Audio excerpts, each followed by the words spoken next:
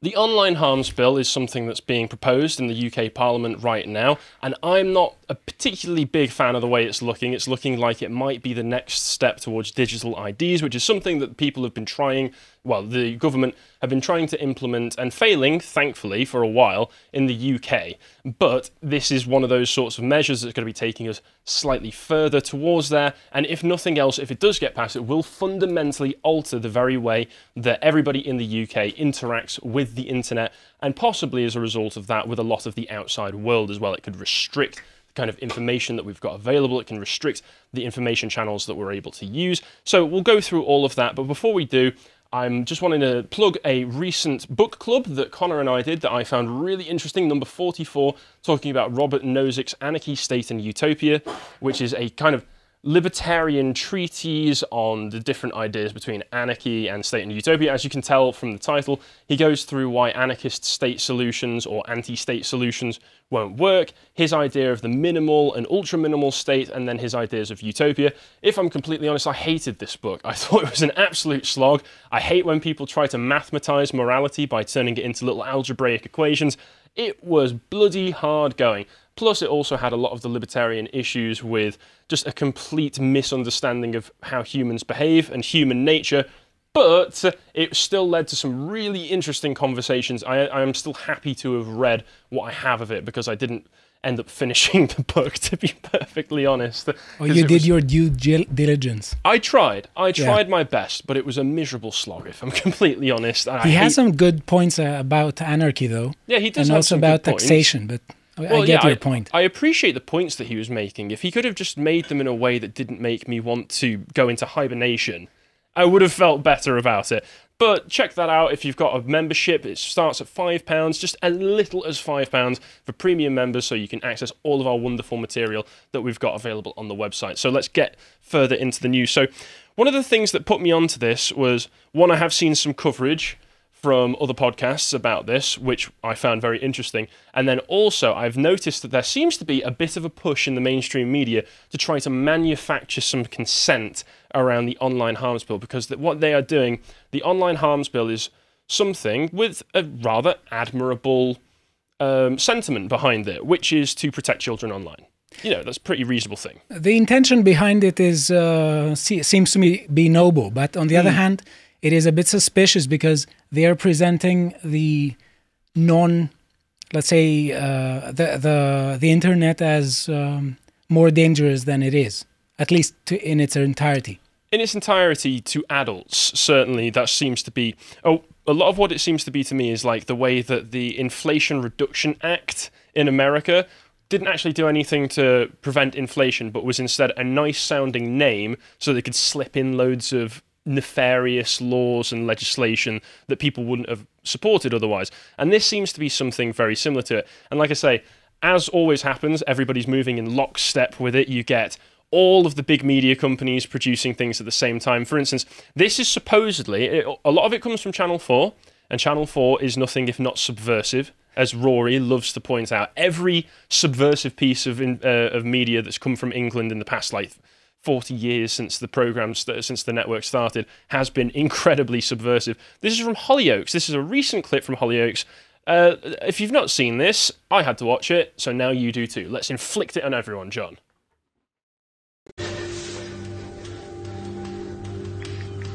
Searching the dark web for incel black pill ideology, as you do.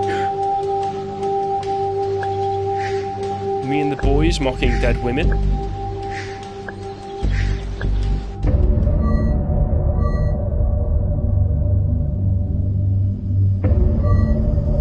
He must be on 4chan. This is what happens. This is what happened to me. He took the black pill and he assimilated into the internet. So for those of you not watching and just listening instead, as I was describing there, it was a young man on his phone on the dark web search, which is just a toolbar that anybody can use, as you know. He searched for black-pilled incel ideology, which suddenly brought him to a forum where he was told to take the black pill, at which point he metaphorically took the black pill and assimilated into, presumably, the dark recesses of the evil internet.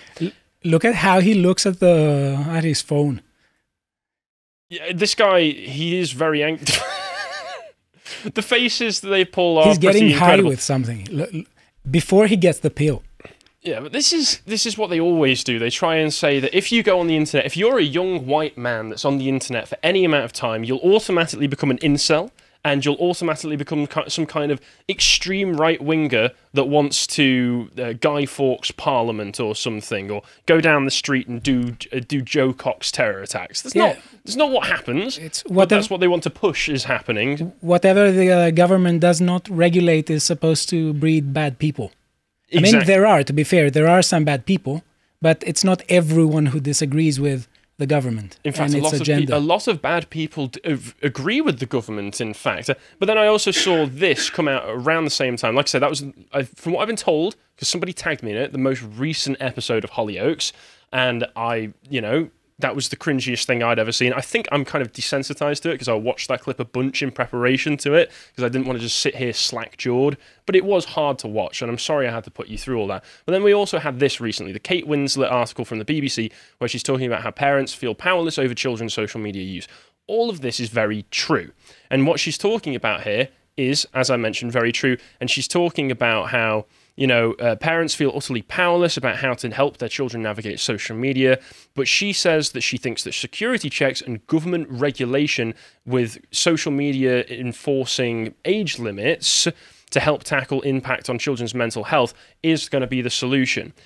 The solution never seems to be parents take a bit more responsibility, take a bit more charge when you're actually talking to your kids, maybe regulating their social media. Parents have the ability to do this, but the solution is always, Daddy government, please come in and help me, which is always very frustrating because, once again, the government does not, as you know, as we all know, the government does not just pass a bill that solves one problem. They also sneak in 30 other agendas that they want to push at the same time. So this is all... Precisely. It's the idea that responsibility is to be outsourced to the government or to others. Parents aren't supposed to be responsible for their children, and they are not responsible to educate them about a world that is unsafe. And that is why we also have this trend that calls for safe spaces. Yeah, I mean, this is also coming Parents should prepare children for unsafe places. Oh, absolutely. Otherwise, they're helicopter parents. That's one of the points of being a parent in the first place, as far as I know. At least that's what my parents did, is you prepare for your kids to go out into the outside world and deal and be able to handle it to the best of their own capabilities. You don't send them out and bubble wrap every single day. But this is coming off the back of a new Channel 4 film called I Am Ruth, where Kate Winslet is starring as the mother of some depressed teenager who's actually played by her own daughter in the film, who's got social media use. I've always become very skeptical of anybody saying they want to protect children from internet abuse and other such things, who also then throw their own children out into the limelight at such a young age. So I'm very skeptical right there. But then, like I say, I do think that it's trying to address some legitimate concerns of social media use at a young age. People like Jonathan Haidt have talked about how social media use is massively impacting young people's mental health, how it turns everything into kind of a commodity competition. You can actively measure how much other people like you or find you attractive in comparison to all of your peers on social media through likes, retweets, comments, Instagram likes and followers and such. So it really is negative for a lot of kids. And perhaps some ability to regulate it, or some better ability to regulate it from either the social media companies or the parents' positions, is warranted. But what's going to go on with this online safety bill is going to way overstep those boundaries. But wouldn't you say that the fact that children feel dependent for their that their psychology depends upon their reception by other people as inherently as unhealthy? Shouldn't I, as a parent, tell my children that they shouldn't care so much about what other people think, especially when these other people don't know them? Yeah, I think the problem is a lot of kids nowadays, they're going to hear that from a parent and say, well, you can tell me not to care what other people think, but I am going to care. So there's kind of... kids are going to care no matter what. They can't really help it, especially when you're a teenager going through so many changes. Social hierarchy in school and in other social situations is so important for a lot of kids.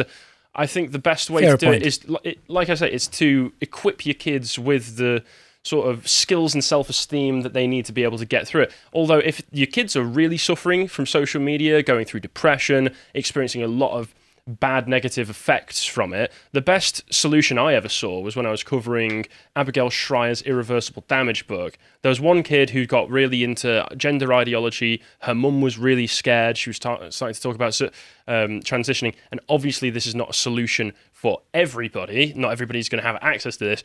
But the mum had a family member who owned a farm, so she just sent the kid to the farm for like 6 months.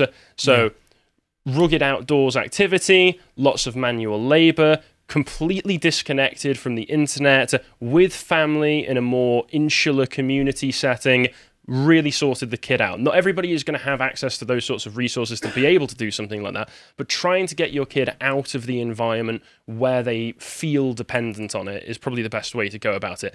But also, as we know through Twitter, Yoel Roth, all those sorts of people, a lot of internet sites that kids have access to are really dangerous. Do have a lot of content on there that are going to be damaging to the kids' psychology. So it's kind of difficult because you want to address this situation, but the way the government is going to go about it is not going to be the right way. Because at the end of this article, just to make sure that you know that it's there to push a piece of legislation, it says Winslet's comment came as the government is accused of watering down legislation aimed at regulating internet content. In the past week, ministers have dropped plans from the online safety bill, which would require technological firms to take down legal but harmful material. And that's the big sticking point that a lot of people had with the initial push for the online safety bill. The fact that it had a clause in it that said we want to tackle legal but harmful, which is a complete oxymoron, because if you're going to tackle in legislation legal speech that's still harmful, you are making it illegal, as far as I'm concerned. That's what I can tell, at least. So it takes the whole legality question out of it in the first place. And like we've mentioned, it's deferring responsible parenting to government. The Conservatives released a recent tweet thread about this because it was initially introduced in 2017 under Theresa May, and it's been pushed back and pushed back and pushed back. There's been a lot of pushback against it. There's been a lot of redrafts and amendments made to the bill, but it seems that it's going back through Parliament at the moment. So they've trying to make another push for it, and like I say, trying to manufacture consent for it. So they say the online safety bill has been brought back to Parliament by Michelle Donnellan, or Donnellan, however you pronounce her name. Improved by our amendments, this important bill protects and strengthens free speech online while keeping children safe. And it really doesn't strengthen free speech online. So let's just scroll through this thread just a little bit so we can... This is a very vague statement. That's okay, I mean, always the thing. Obviously it's a tweet, but I'm sure there is something behind it. Most of the actual discussion I've read behind the scenes as well doesn't seem to be any less vague about it. They talk about certain aspects of it that we'll get into. So it's going to be making cyber flashing illegal. I assume this means you don't send dick pics to women who don't ask for them. That sort of thing. That's kind of reasonable. You know, that's fair. They're also going to... What happens if a female sends cyber flashes? Well, I suppose that's also technically illegal, but that'll depend on whether you report them to the police or not. So, or maybe there will be some regulatory body trying to look in at your direct messages and private messages anyway. So later on, it also mentioned that further amendments will also make it illegal to share people's intimate images without their permission. So that's revenge porn made illegal, because I remember learning about this. It wasn't technically illegal because technically you had to copyright your own body first before it could be considered sharing content that other people aren't allowed to. And the actual process of copyrighting your body is pretty awful and horrifying. You have to take naked photographs of yourself and send them off to the copyright body. Here is where consent is a bit tricky. Yeah. And I don't know what is to be done about it. Yeah, but they're also... They say they're putting duties on tech companies to uphold free speech. As far as I can tell from what they've been speaking about recently, this literally just means that internet companies that will suspend you or take down certain of your posts need to have some kind of appeals system. But once again, when it's backed by a regulatory body in the government, I don't know how that's going to work. They, like I say, they center all of this around protecting children. They say too many young people are exposed to content promoting or encouraging self-harm. That's true, especially on websites like Tumblr.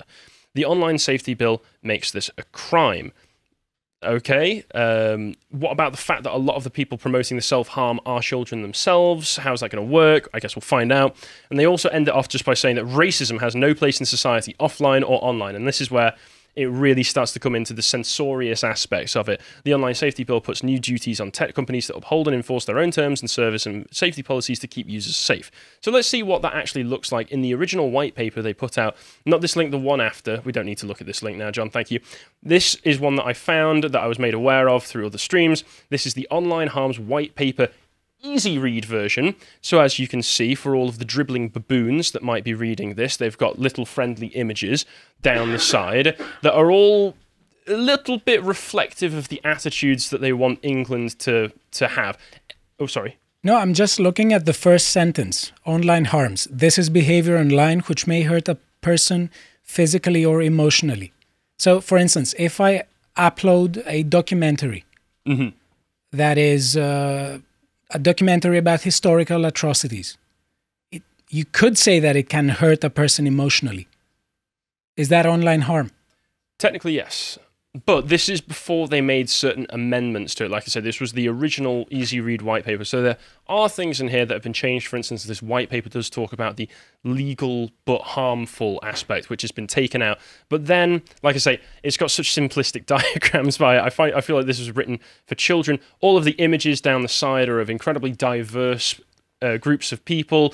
Anybody, anytime they're talking about anything negative happening, like hate being spread online, they have a little diagram of a white person doing something nasty to a black person, all that sort of stuff. It's there so that even if you're not looking at the images when you're reading through this, it's seeding these ideas in your brain. So like we also have no mention throughout this of intention or accuracy, whether it's accurate that this was intended to cause harm or not. So nice and nebulous.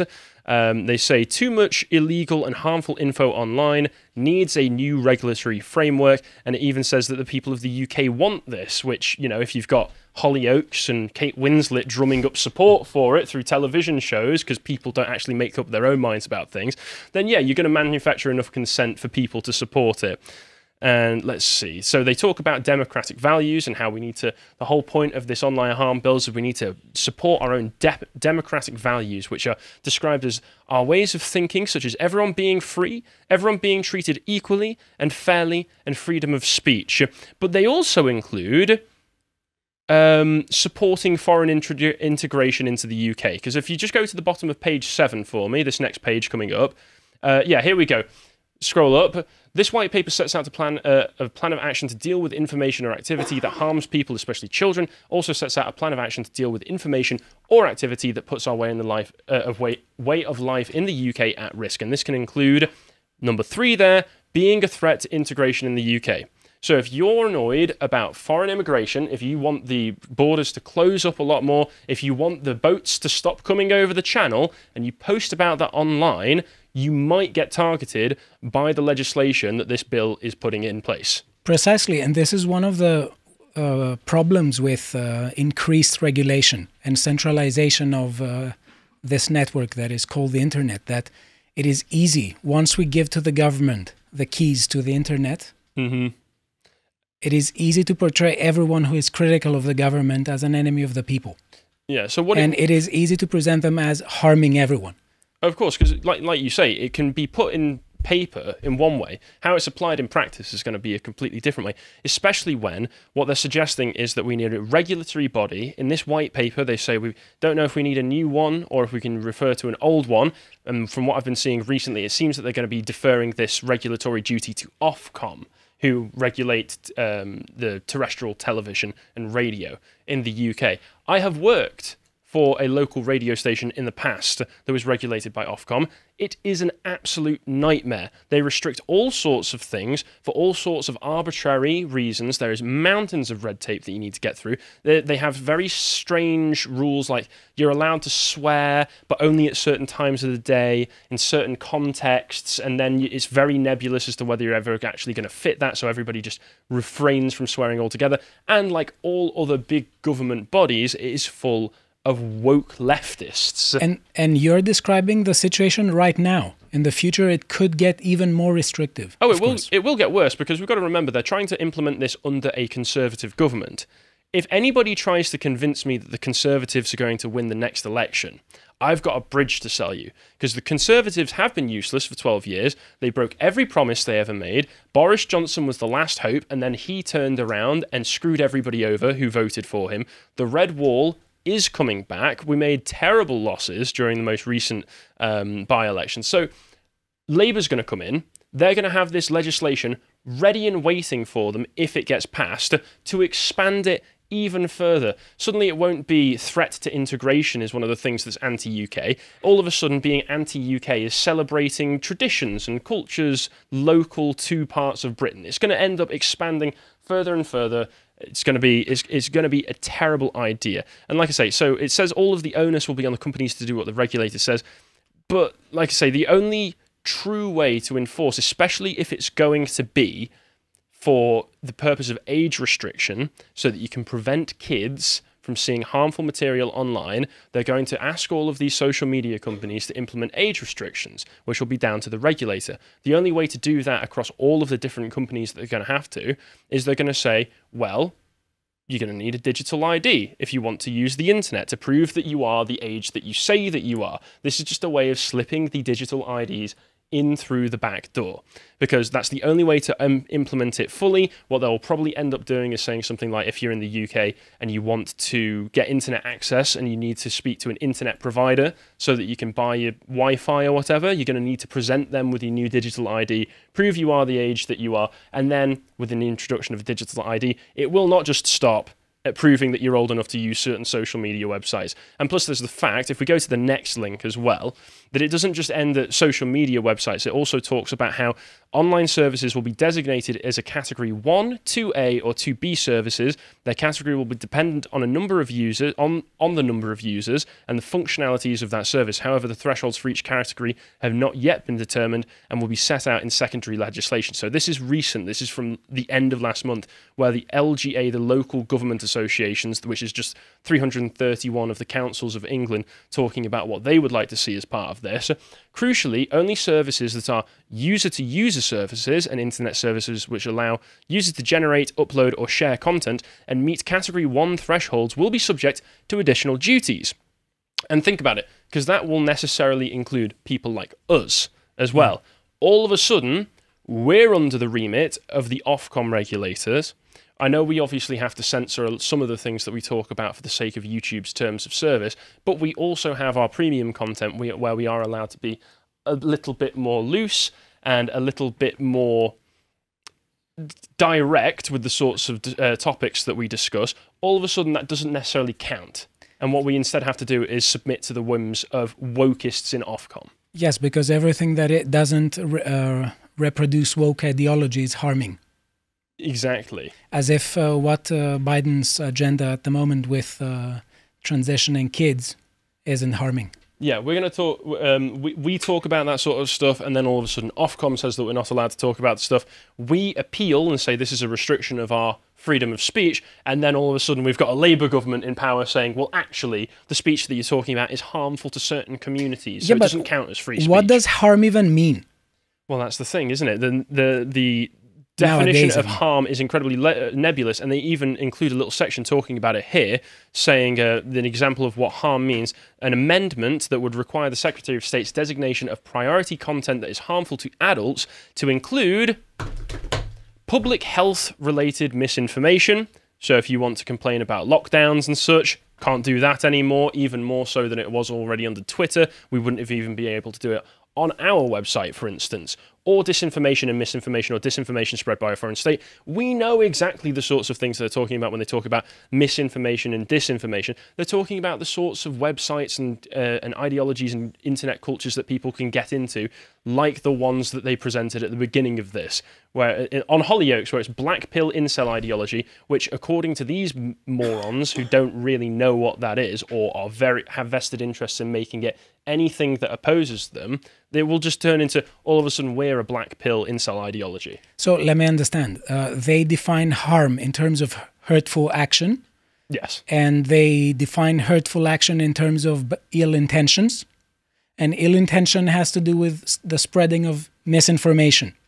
Yes. The deliberate spreading of So how do they know if, for instance, let's say I'm wrong about something, and I speak my in mind. good faith. In good faith. How do they know that I'm doing so with bad intentions? Well, it doesn't matter, because they never mentioned anything to do with intentionality as part of this legislation. So you just go out there, you make a good faith, but possibly misinformed, or possibly you were miscalculated something when you were coming up with your conclusions on a particular subject.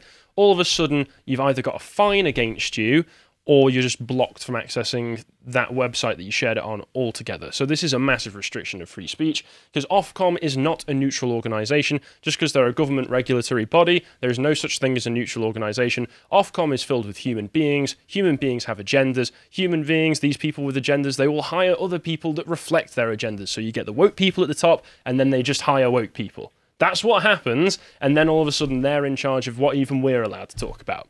So it's not looking great. I do not like this legislation, and like I say, it is back in Parliament recently. The Conservatives were talking about it. There was this Guardian article talking about it, and the return of the bill will not see it progress rapidly through Parliament. In the next link, if you just want to show this, John. They say it won't progress rapidly through Parliament, Digital Minister Paul Scully has said, as it will instead be sent back to committee stage for deeper scrutiny. And like I say, it's originally proposed by Theresa May. The bill has survived 4 prime ministers and 7 departmental secretaries to reach this point. That should show you just how desperate they are to get this through. It doesn't matter that the government has changed multiple times, 4 different prime ministers, 7 different secretaries have been presiding over this bill. They all want it. It doesn't matter what other agendas they might want to push. They all want this. And I don't think it'll be good for anybody. And like I say, the next government as well, if they do manage to get this passed, will be Labour, so it will be even more strictly enforced. The only thing that could give me hope about this is that if it is not passed by April 2023, it will be dropped entirely and the process will need to be started from scratch in a new parliament. So I can only hope that they can't get it passed till then. Until then, the best thing that I can recommend that people might be able to do about this, seeing as the local councils are supporting this, maybe get in touch with your local MP, maybe get in touch with your local council and let them know you don't want this legislation.